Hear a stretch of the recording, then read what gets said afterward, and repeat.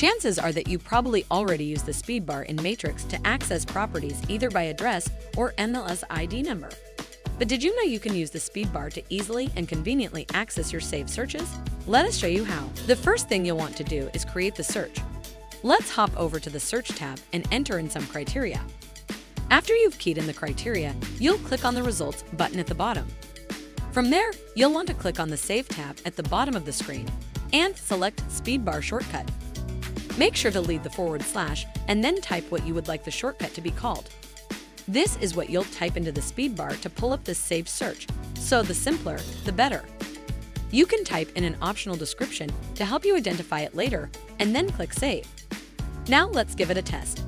Navigate back to the Matrix home, key in your Speedbar shortcut, and the current results will display on your screen.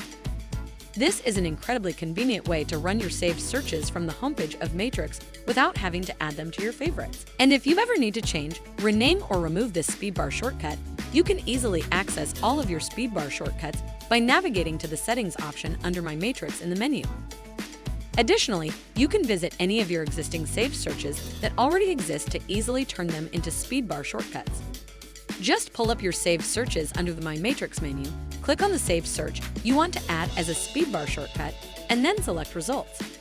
And then it becomes the same process as before, where you select Save at the bottom and choose the Save as Speedbar Shortcut option. Hopefully, this Speedbar shortcut will save you a little bit of time in your day, and you'll find it more convenient than ever to stay on top of your clients' saved searches.